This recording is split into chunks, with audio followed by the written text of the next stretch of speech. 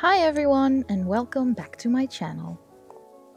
Today we're going to make paint together and it will be green umber. This green umber is a kilo bag from Kramer. It's sourced in Italy and it's just drop dead gorgeous. As some of you may know, I'd like to keep my pigments in glass jars because it's a lot less messy. It's easier for me to see what kind of pigments I'm working with, and in a bag it's just one big mess and I am very clumsy, so it will get everywhere. So this is me trying to get the green umber into a glass jar. Always wear a mask when you are working with dry pigments. You don't want to breathe in this stuff. It is harmful to your lungs, even if it's just earth pigments. And while I'm struggling to get this knot out of the bag, for all you newcomers out here, hi! My name is Izzy, welcome to the channel. I am Izzy from simply.issydesign. I'm a Dutch watercolor paint maker and a watercolor artist. And this is my channel. I vlog here, I make paint with me videos and make paint with me videos, and this is a make paint with me video. So if you like this kind of content, please like and subscribe. It would greatly help out the channel.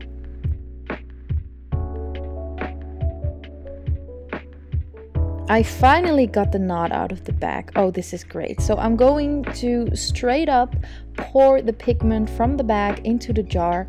Last time I did this with black oxide and it went perfect. It went great without any spillage. So let's see what happens here.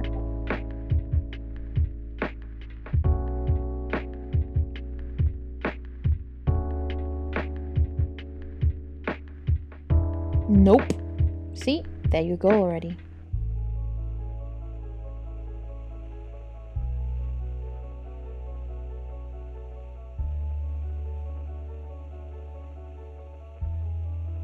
Okay, it wasn't perfect, it wasn't smooth, but I think we did a pretty good job. Now look as I press down on the bag and this whole cloud of pigment shoots out. So this is one of the reasons it's one, very important to wear a mask, and two, always do this in a well ventilated area. I'm not telling you to open up a window because the wind can blow your pigments everywhere. Just make sure you can ventilate your area well.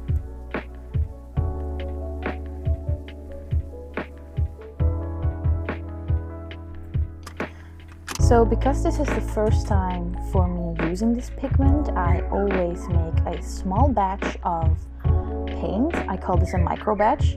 And these are experimental batches and it allows me to play with the binder to pigment ratio and see how the pigment behaves, how it works on my binder, the opaqueness or the transparency of the pigments, and so on and so on.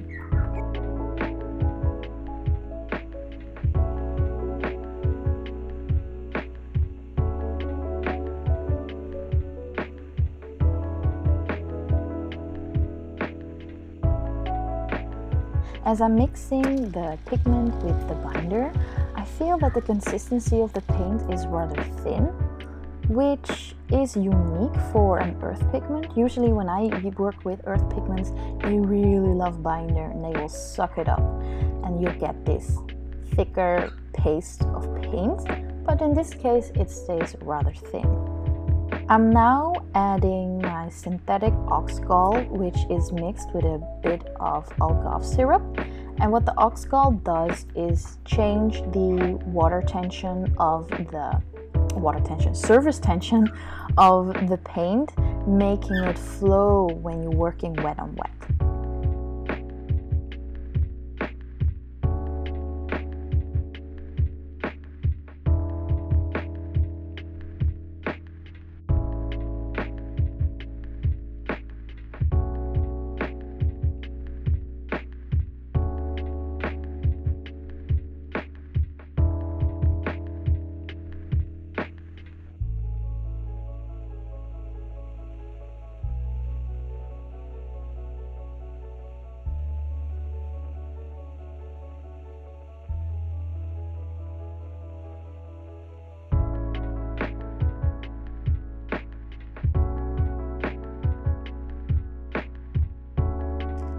And now that we are finished with the mixing process, I will start the mulling process.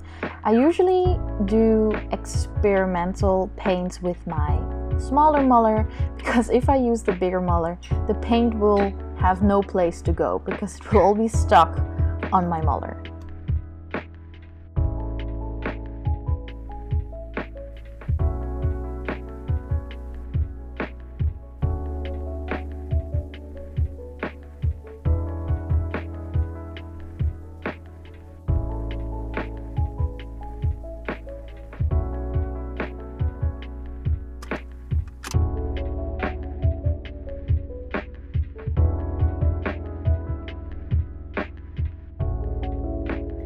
Now, with a new pigment that I've never worked before, it's always a question on how long I have to mull. And I think this is a question a lot of paint makers have, because the mulling time all depends on the kind of pigments you use, where the pigments are coming from, if they're earth pigments, even from what country they are. So there are a lot of factors, and therefore there's no standard time in how long you have to mull your pigments.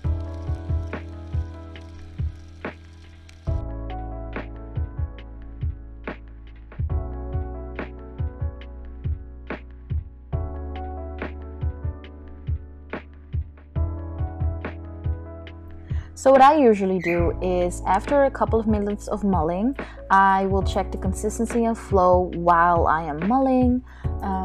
You will usually feel when the mulling is very smooth, that your paint is ready. So what I do is I take a little sample and paint it on some watercolor paper to see how it behaves, if it's streaky, if it flows nice. If the color is even and how it flows in a gradient. And from there I continue mulling or I stop.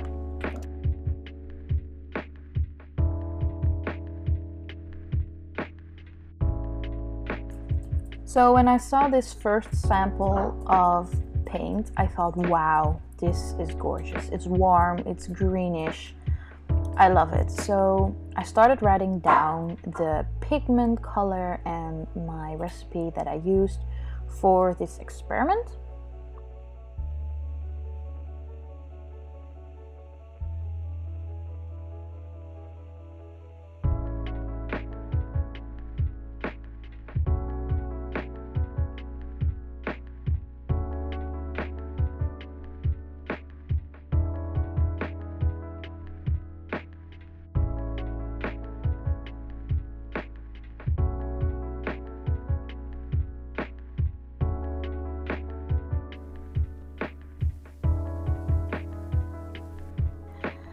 But as I was looking at it more, I thought, okay, this is green umber. What happens if I add green oxide?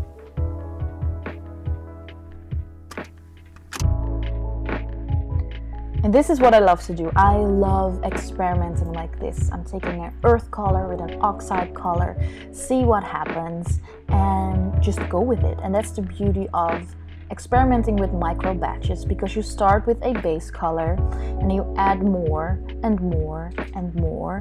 Make sure you write everything down, and eventually you will get this amazing color. Let's watch.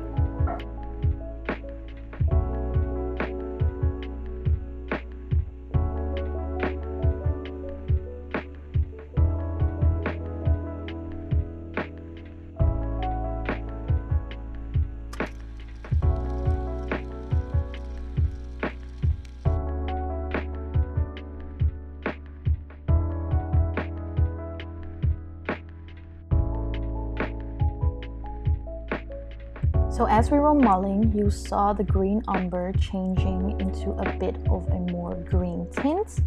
And interesting is, when you look at my swatch now, the first one, who started off pretty green, dried pretty brown. And now that I added the green oxide, I brought back this greenness, this green tint that is naturally occurring in the green umber. It's so pretty.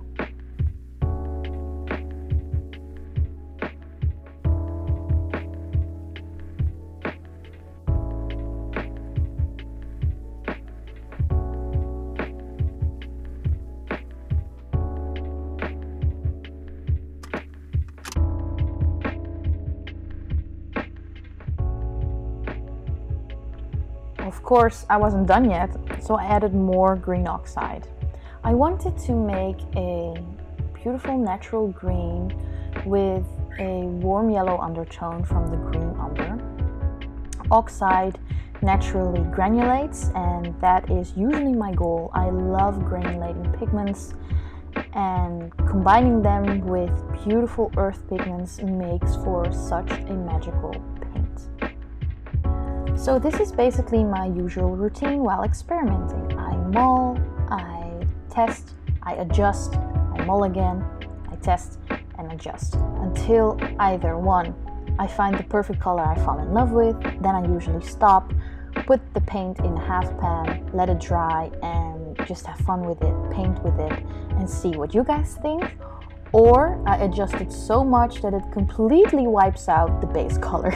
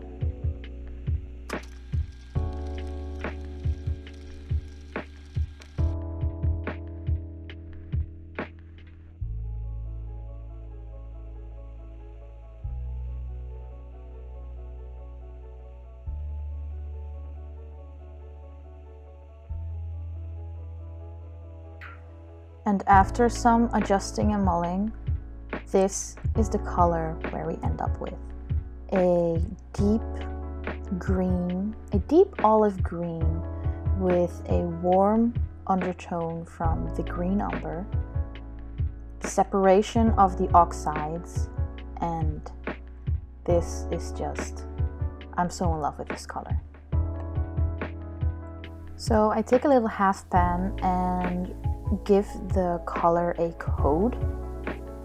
These are my experimental codes, and it helps me keep track of which color is in the pan and which it is in my little book.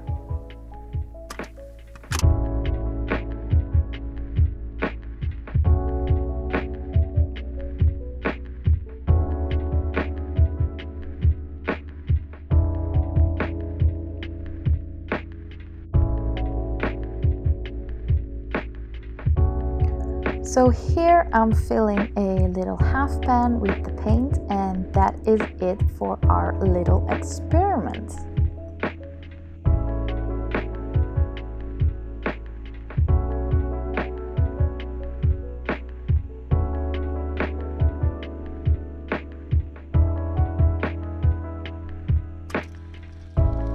In this flat lay you can clearly see where we started and with what color we ended up with.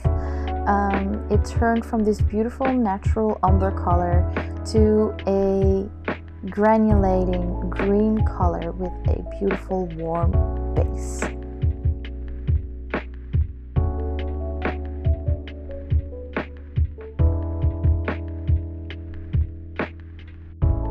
And this is it. I really hope you guys loved the video. If you did, please like and subscribe, and I'll see you guys next time. Bye!